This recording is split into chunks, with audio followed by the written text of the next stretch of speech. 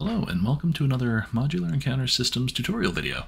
In this video we're going to be going over how to create a planetary installation encounter. So these encounters are the static stations that you find as you explore the surface of the planet, and we're going to be covering the ins and outs of how to get that set up. So let's get started. So the first thing we want to do is make sure that our station meets a few key requirements here. Really the big thing is that it has a cockpit or a remote control of some sort. In this case, I did stick a remote control on the back of it here before I started recording, so that's what we'll go with for that.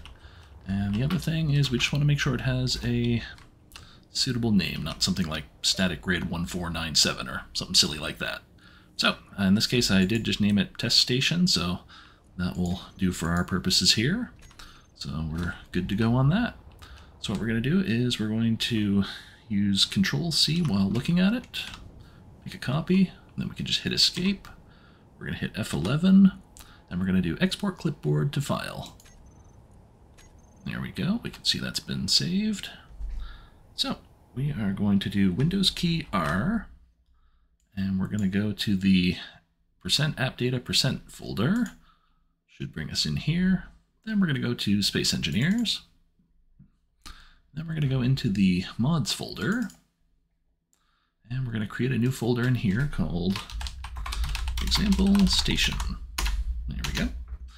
In here we're going to create a folder called data, and in here we're going to create a folder called prefabs. Alright, then we're going to go back to the Space Engineers root folder here. We're going to go into export. We're going to take this test station, and we're going to cut this. Back into mods, back into example station, data, hop into the prefabs folder, paste that in here, then we'll go back. So we've got all of that where we want it. Now we have to grab the spawn group template file. So to get that, we're going to go back to the Modular Encounters Systems workshop page. We go down towards the bottom. Here you'll find the link to the GitHub wiki. So we'll click on that. And from here, we're going to scroll down until we find the template and example files. We're going to go to spawngroup.sbc. And then over here, we're going to click on raw. Here we go. And from here, we're going to say save page as. And we're just going to save it to the desktop. We're going to change this from text document to all files. Then we're going to hit save. There we go. So then we're going to go look for that on our desktop. Now one thing I noticed here is it looks like it saved itself as a text document instead of an SBC file, even though it says it's ending in SBC. So let's go ahead and just drag this back to our mods example station data folder. We'll paste it right here beside our prefabs folder, but that has me concerned, so we're going to check something. What we're going to do, in Windows we can click on View up here, and then we can go to File Name Extensions, and sure enough, for some reason it did save it as a text file. So we can fix that just by renaming it, and we could just chop that off so it's just spawngroup mes.sbc. Windows will give us a little warning. We can just say yes, and there. That's where we want that to be. Then after we're done, we can click on File Name Extensions up here to hide those again, and we're all good on that. So now that we've got our spawn group, let's go ahead and open that up. We're going to go to Edit with Notepad++. Here we go. And we're going to give this a name. We're just going to call this example stations spawn.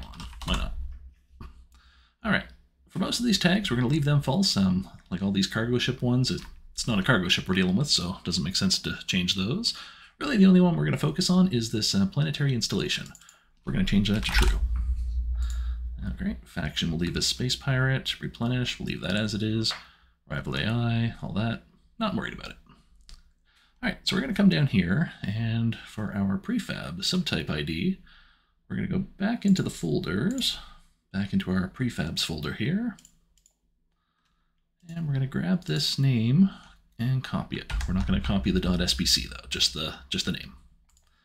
Come back in here, and we're going to replace your prefab name here with test station. So that's about got everything that we need here. So we're going to go back in game, and we're going to go back to our main menu.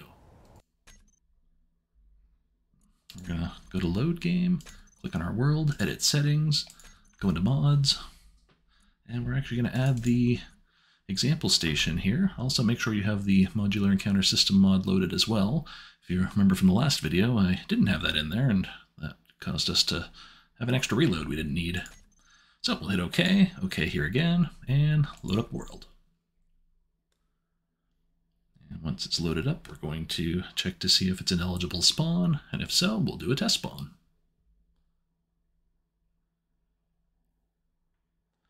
Here we go. So we're back in. We're going to do enter to open up the chat panel. We can do /MES.GESAP.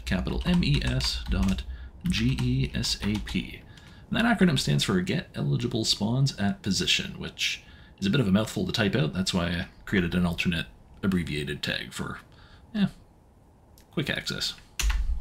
So now that we've got those sent to Clipboard, we're going to go back into our Notepad++. We're just going to open up a new page real quick, paste everything in. So right at the bottom here, we can actually see we do have the Planetary Installation Eligible Spawn section here, and that is the name of the station that we created, so it looks like that is ready to go. So now what we can do is come back here, hit enter, do MES.SPI, spawn planetary installation. Hit enter, and we can see on our HUD it did create something way over there. Let's check it out in Spectator.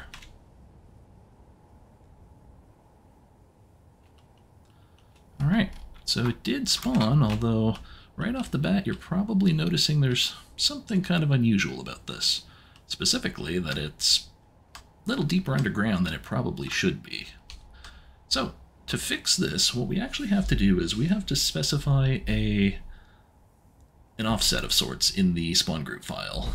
You have to do this with pretty much every single station. MES doesn't really know how to automatically detect what sort of spawn offset should be used because every station is unique. So, what we're going to do to calculate this is, probably one of the easiest ways, is to use Spectator and just check out how many blocks deep underground it is, or above ground if it spawns too high. But in this case here, we're going to see. So, let's see, 1, 2, 3. So it's about 3 blocks underground. So we're going to use an offset of 7.5. Now the reason I've got that number 7.5 is because each large grid block is 2.5 meters in height or length or width, whichever it happens to be. It's 2.5. So 2.5 times 3, that's where we get our 7.5 that we're going to use in our offset. So let's go back to our spawn group. Here we go.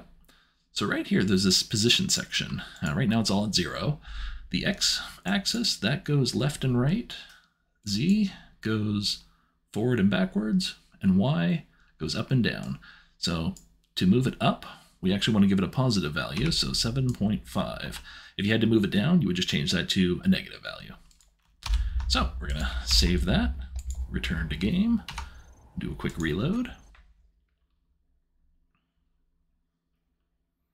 And for those who don't know, the quick reload, all you have to do is hit the F5 key, and that'll give you that option so you don't have to go back to the main menu, load up the game again, and all that jazz. Here we go, we're back in. So we will use our same spawn command again.